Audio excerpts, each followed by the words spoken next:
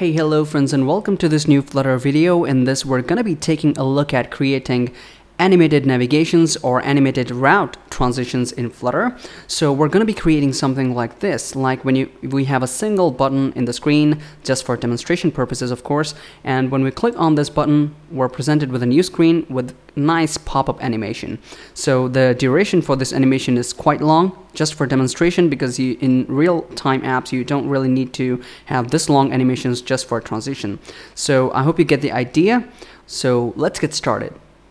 Okay, so right now we're in a quite simple Flutter app that has just two screens, the first screen and the second screen. The first screen has a simple material button at its center. When we click on that button, we're taken to the second screen, and when we click on that back button, we're taken to the first screen where we started from. So right now there is quite a simple transition, because this is the transition that is given to you by this material page route. So when we click on that button, the second screen comes from below and changes in opacity from 0 to 1. So this is quite a simple transition, and it is given to you by this material page route. Okay, so let us take a look at the route hierarchy in Flutter.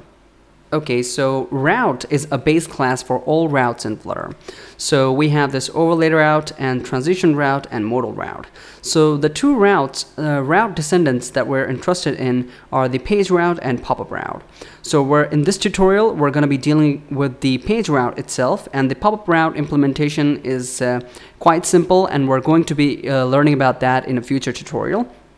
So the page route itself has three more descendants. That is the Cupertino page route, the material page route, and the page route builder.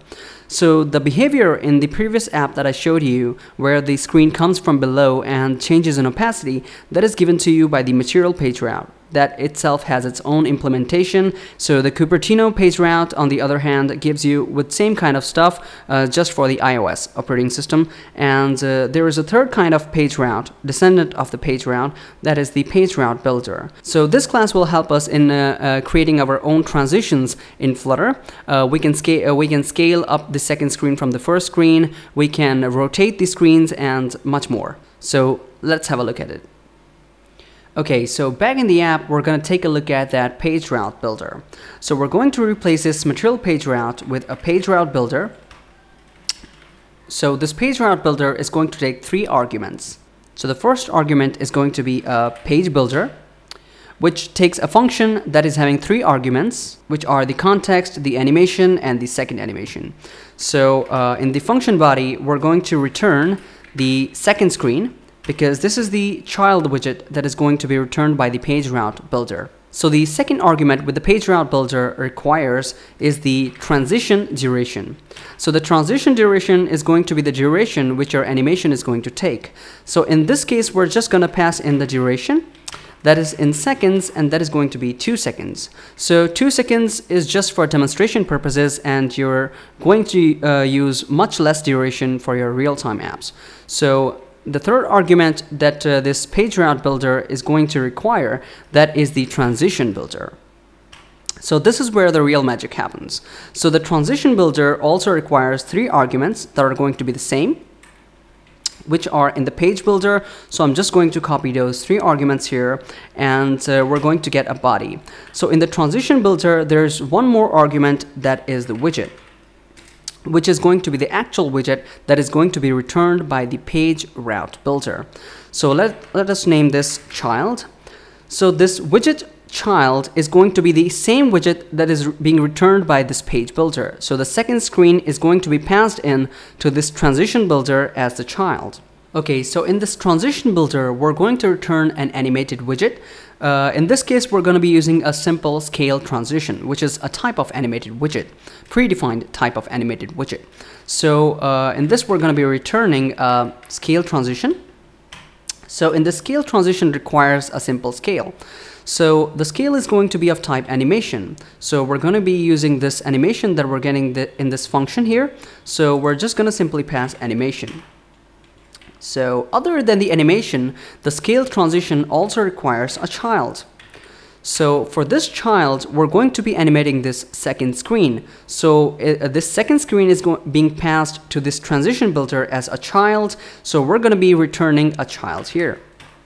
So this is the same child that we're getting in this function here. Okay, so the third property that this scale transition requires is the alignment. So for the alignment, we're going to keep that at the center. So we're going to pass simply the alignment.center. So at this point, we only need a semicolon here, and let me just reformat the code. Okay, so at this point, what I need to do is I need to close the app and run it again. And let me just pull up the emulator. Okay, so the app is running. Let me just minimize the debugger and bring up the app. So at this point, when I click on the second button, you can see that the animation is looking quite weird, but we're using the scale property right. We're using the simple scale transition. So how do we get that bouncy effect here? So for that, what we need to do is we need to go back to the code. We need to move up at the scale transition, and before we pass in the animation to the scale transition, we have the access to that animation here. Okay, so what we're going to do here is I'm going to take animation, I'm going to update it, I'm going to use a curved animation, and the curved animation requires a parent that is going to be the same animation object, and a curves that is going to be curves dot elastic in and out. Elastic in and out. So you can pass any type of curve that you want for your animation, the scale animation, but in this case we're going to use a simple elastic in and out like I showed you in the previous demonstration. So basically what is happening is we're taking the animation from this transition builder, we're passing that animation to the curved animation as a parent, and it's going to apply the elastic in and out curve to this, and it's going to return the animation to this animation object. So basically we're updating the animation. So we're passing this updated animation to the scale transition. So at this point, when I run the app again, let me go back to the app, and when I click on this button, you can see that the animation is looking quite nice, and I have changed the duration to 2 from 2 to 1. So let me take back this to 2, and when I run the app again and go back to the app, so you can see that there is a nice bouncy effect to the app. Okay, so you can see that we have implemented this nice looking bouncy effect for our page transition, but the code is looking quite bulky. So what we need to do is we need to actually move this code to a new file that is going to be for just this transition. Let me just cut this PageRouteBuilder, and what we're going to do is I'm just going to create a new file here, a new Dart file. I'm going to name this bouncy page route, and in this we're going to create a new class that is the bouncy page route that extends the page route builder. Okay, so what we're going to do here is we're going to create a constructor that is going to be a bouncy page route, and this is going to take in a widget that is going to be this dot widget. That will be the second screen that we're going to make the transition to. So this is going to be of type widget. That is going to be final, widget, and widget. So what we need to do is we need to call a super function, and we need to pass all of the thing that we wrote in the previous class. So I'm just going to remove this PageRouteBuilder here and this bracket here. So okay, so this is fine, and we need to pass in a semicolon. So instead of this second screen, we're going to pass in the widget. Okay, so let me just reformat the code.